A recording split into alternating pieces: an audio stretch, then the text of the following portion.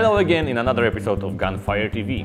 If you are an airsoft player, there is one topic that is extremely important for you. That's FPS. Is it too much? Is it not enough? How to increase it? How to decrease it? How to make it more consistent?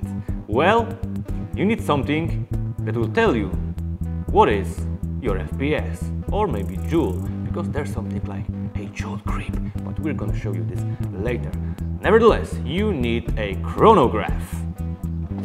Say hello to Tornado's Bluetooth chronograph. Okay, so let's open the box. Inside we've got, of course, manual.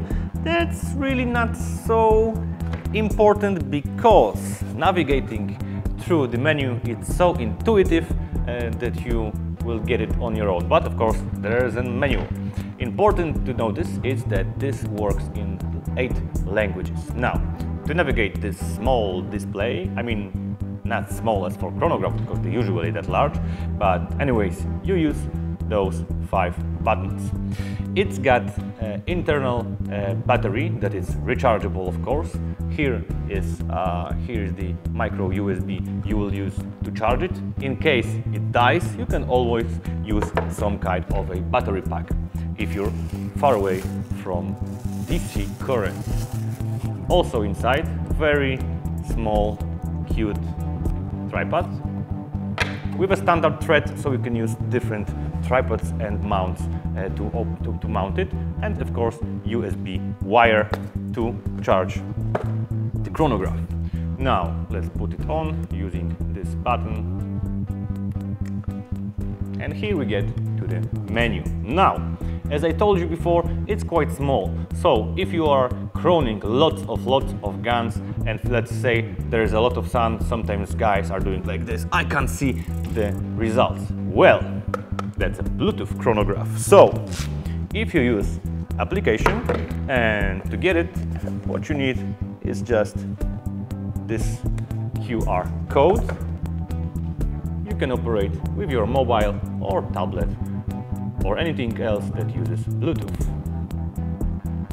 Alright, first we'll use 0.2 BBs, WE green gas and John Wick's 2011 Combat Master. Not that it's important what kind of gun we're using here, I just totally adore this pistol.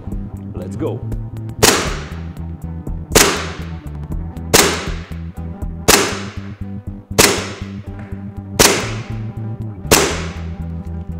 Okie dokie. Now, let me just change from 0.2 BBs to 0.3 BBs. As I do it here using chronograph, you should also see the numbers change at the application. Now, let me use 0.3 Specna Arms Edge BBs. Note that I'm not refilling the magazine with green gas.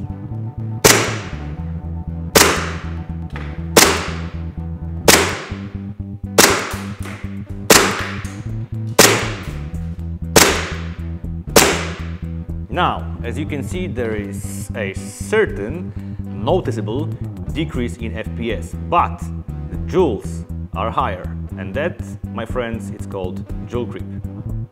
So, Tornado's chronograph, it's precise, it's super easy to work with and connected to mobile.